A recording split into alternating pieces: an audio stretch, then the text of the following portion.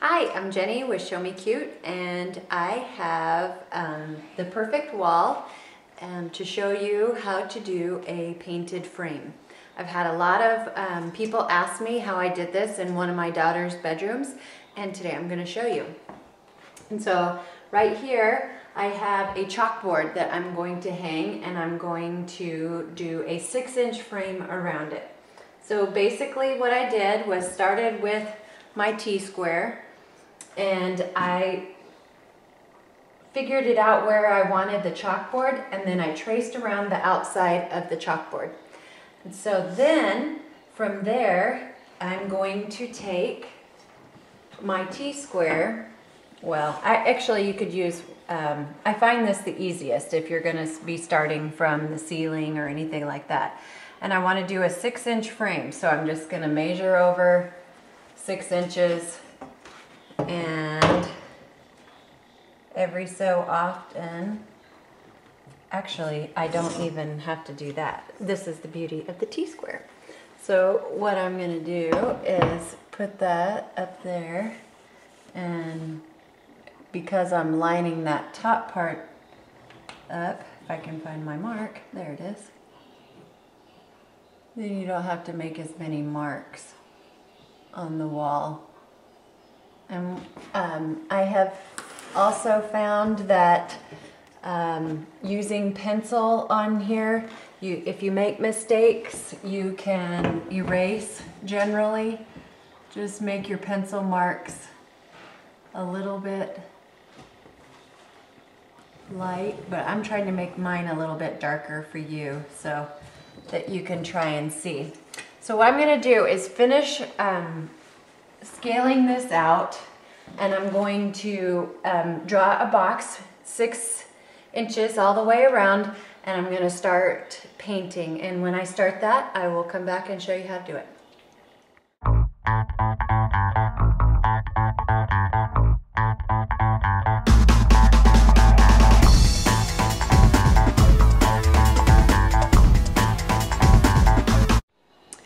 I have painted this much of my frame, and a couple things I want to point out. This is just a first coat, so it looks kind of streaky right now. The paint isn't thick enough to do it in just one coat. And you will also notice that I didn't have to really pay attention to my inner line because there's something just going to go on top of that. So that part doesn't really matter. But I left one little section up here to demonstrate doing the outside edge for you so that you could get an idea of how I do it. Okay, I'm gonna, again, I've showed this technique a few times, but I have this wide brush. I'm gonna turn it up and down, and I'm gonna use my little pinky here as a anchor, and I'm just gonna take it up and down. This way I have control of where my bristles are going, and then I'm going to go back and fill in. If you are not comfortable doing it that way, you can tape it off with some painter's tape. So if you're have a good steady hand and you're used to edging, it doesn't have to be super perfect, because we are going to outline it in Sharpie as well with a ruler. So, just as long as it's pretty well straight. Got too much there.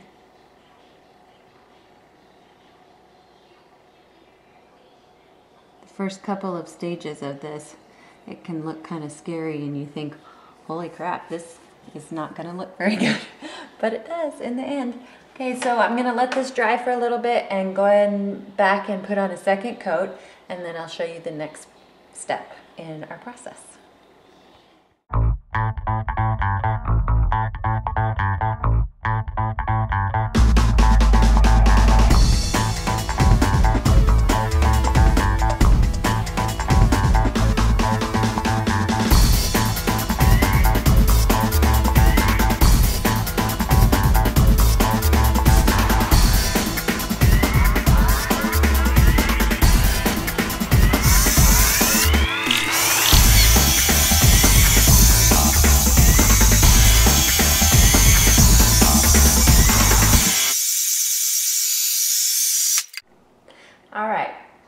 have finished painting 2 good coats on this frame, and because I'm going to distress this, I'm not going to put on a 3rd coat.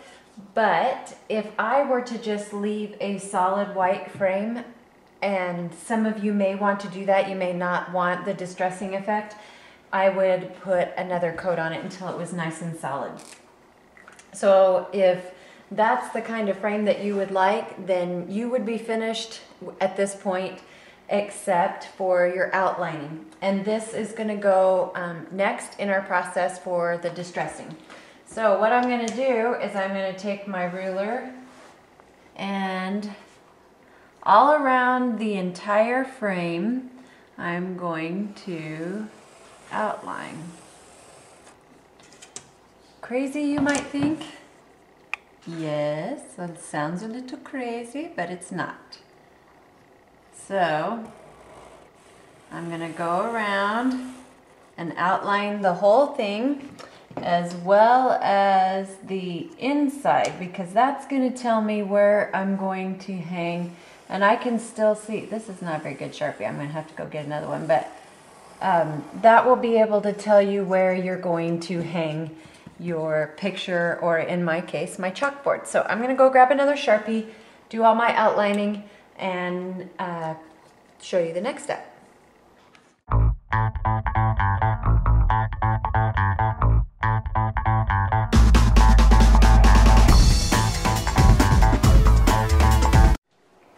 All right, I finished outlining, and if you just want a solid frame, you're done. If you want a distressed frame, this is our next step. We want to make this appear as if it is a picture frame. And so picture frames are pieced together at an angle on all of your corners. And so before I start distressing, or I mean start with the painting process, I'm going to draw the lines that are going to help with my illusion. And so at each of the 4 corners, I'm going to put an angle line from corner to corner. Okay? Okay, I have all 4 corners with my marked edge. And the next thing we're going to do, to give you a better idea, I'm going to show you right here on my cabinets that are right here next to this wall. It has this trim on the cabinet, which you can see the ridges and the lines of this. Very similar to what picture frames have. And we're going to try and create that illusion, which is a 3-dimensional on here, but with this being a flat surface, we're going to create that illusion. And so the first step in that process is to draw lines and give us our molding. So what I've done is drawn a line at 2 and 3.5. My frame is 6 inches. So that's just what I picked. It really doesn't matter how many lines. I probably wouldn't do more than 2 in this width. So I'm going to draw the lines starting from measuring from the inside all the way around, going out 2 and 3.5, and draw those lines in Sharpie as well before we move on.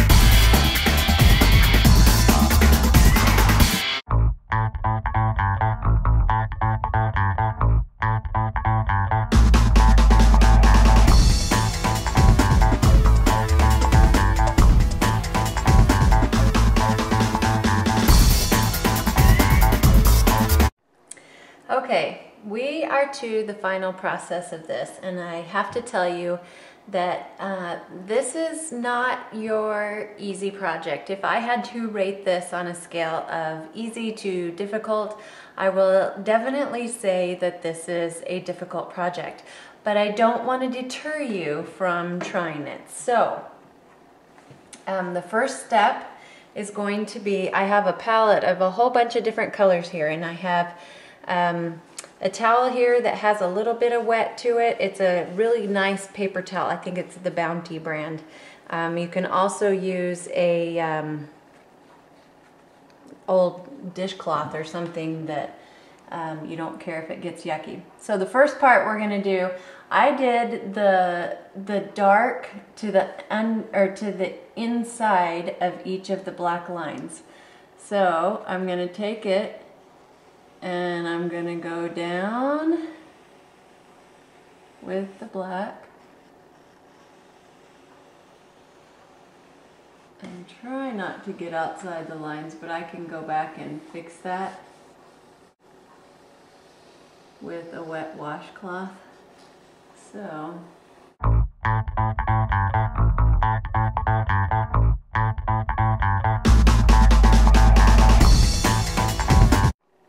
okay, now I'm going to take my brown. This is a wet paper towel again that I have gotten rid of the water or moisture in it. And then I'm going to go back with the brown. And this is acting as our staining agent. And we're going to rub that all on there. Guess you could use stain, but then you wouldn't be able to get it off your wall very easily. So we're just going to use acrylic paints. And the lovely thing about this kind of paint is you can sand it and paint right over it with your wall paint again when you're ready. So I'm going to take this and there really is no right or wrong with it. You mess with it until you get it to where you want it to be. As cruddy as you want it to look or as simple as you want it to look. You could just take some of the light brown and water it down and be good with that. I'm going to get some more of the brown on there, go to my next stripe. A little bit more.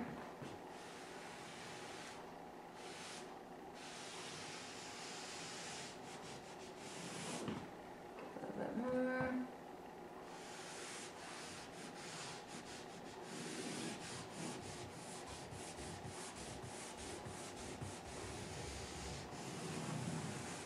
Okay, now with my wet rag, I'm going to start blending some of this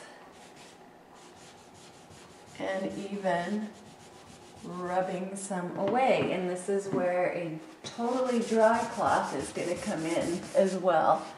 It's going to look as if I sanded it with some sandpaper and it was really roughed up.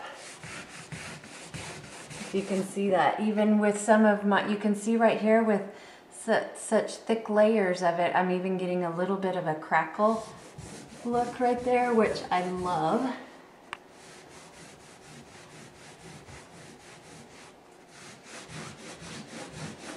Get some in there. I think I need a little more black still up in here, so I'm going to take my rag. Add a little bit more back into it. I'm still not getting enough on my rag. There we go. And make it come down and come out, but I'm creating that line there. I know this is going to be an extensive video, but I just don't know how else to show it in a short time frame, so this will be a little bit longer than normal.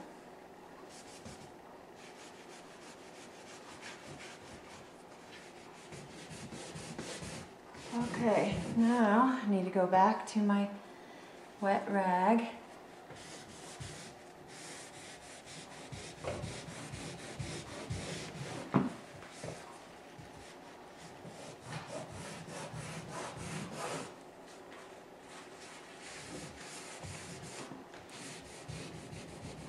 Hope that sound isn't bothering anyone. I'm sorry. I think I need a little bit more water. This one's a little wetter. You probably want to have several rags with you. Dry ones, wet ones, a little bit of everything. And you'll be able to feel in your hands as you go. Let it just kind of speak to you. I need a little more black back in there. And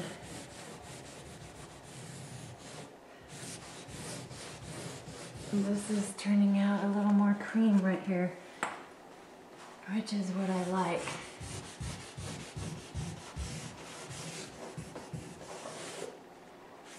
And I gotta work on this corner.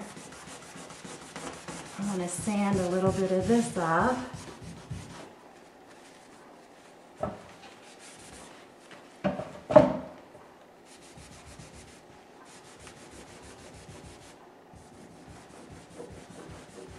Getting it wet and then using the dry back over it gives me this sandy look like that. So you can try all kinds of things.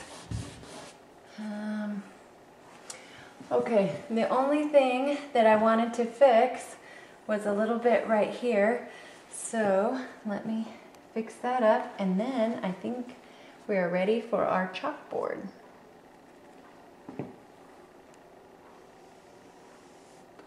I erased a little bit too much black right there.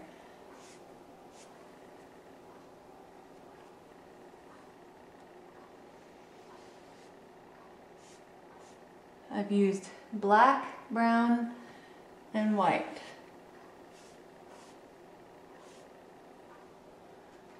There we go.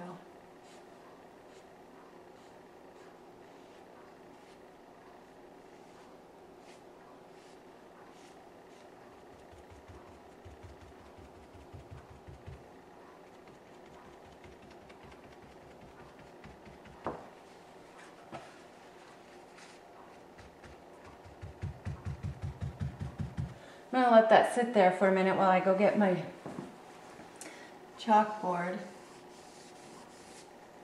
and finish that corner up, and you'll be able to see the end. But basically this is the look that I was going for.